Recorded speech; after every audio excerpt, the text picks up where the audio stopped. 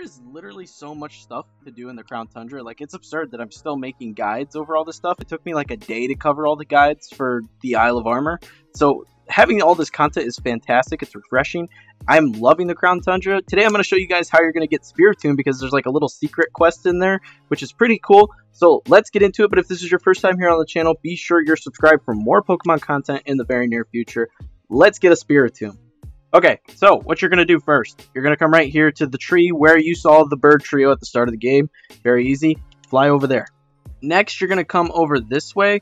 Be careful of the overworld Pokemon. They're going to get in your way. They're going to get annoying. Very, very possible you run into them, especially the Boltund over here. There are a fair number of them, and they will hawk you down even on your bike. So you're going to come over here. Keep going back this way, and there is this tombstone here. You're going to go ahead and read it. Spread my voice, it says. So this is where it gets very interesting. You have to come on to your Wycom here, and you have to connect to the internet. You do need Nintendo Switch Online for this, which is the weirdest thing about this. I think it's very silly you need Nintendo Switch Online, but that is just the case. You need Nintendo Switch Online in order to get the Spiritomb, which I think is weird. Next, what you're going to do, you're going to run around the area until you talk to 32 different trainers along the way. So you see these guys here, we're just going to talk. You talk to them, that's one. You do it 32 times, and then you go back to it. So I'm going to talk to 32 trainers, and then I will come back and I'll fast forward. You'll see future me here in a minute. That Boltund's coming for me. Look at this guy. Come on. From my understanding, this is the best spot. This is the river right where you enter this zone, because people are just going to be coming through here all the time. So I would recommend coming over here, seeing if a bunch of people spawn, because I was having trouble finding people around the other areas in this locale. That guy's name is Ramen.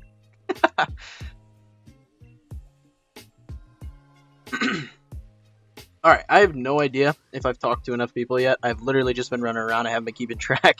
So I'm going to run over there and see if it has worked or not. And then maybe we'll be able to move on to the next part. If not, I'll have to go talk to some more people. I'm going to ride all the way over here again. Get out of here. We're going to come over here. My voice has been heard. Okay, we can move on to the next part. So what you need to do now, you need to go fly somewhere else. It doesn't matter where. For all I care, go right to the giant's bed. Fly over here. You're going to fly right back to the tree.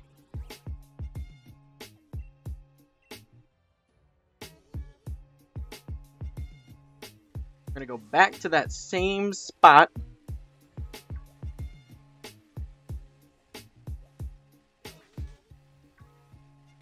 Well, overworld Pokemon are just absurd through this area. There's so many of them. Come right over here, back to the same spot. And there it is.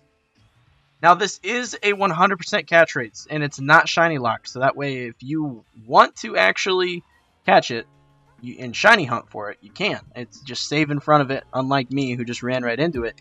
Save in front of it, and then you're able to move on. We're going to just get it with a quick ball here.